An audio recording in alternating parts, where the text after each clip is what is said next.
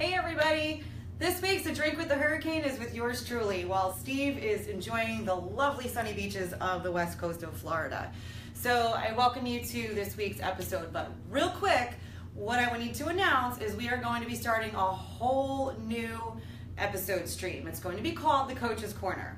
So all of us here at Hurricane Marketing that have a hand in coaching and working with all of you wonderful people are going to be taking some turns weekly, randomly here and there to provide a tip of the week, day, month, whatever it may be. You're going to have to wait and see.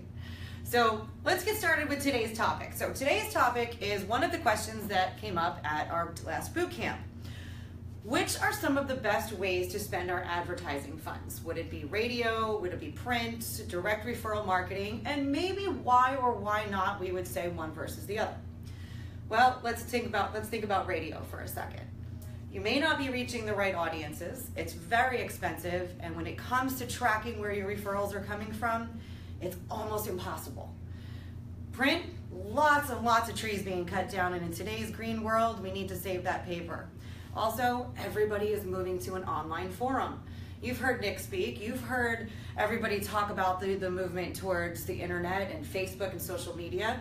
Well, same thing happens when we are talking about direct referral marketing and linking the two together. It's trackable. Same thing with direct referral marketing. It's cost effective. You can reach your referral sources directly, and you can train your staff to make sure that they drill down on those internet leads as well to see, are they linking together or are we just getting leads off the internet?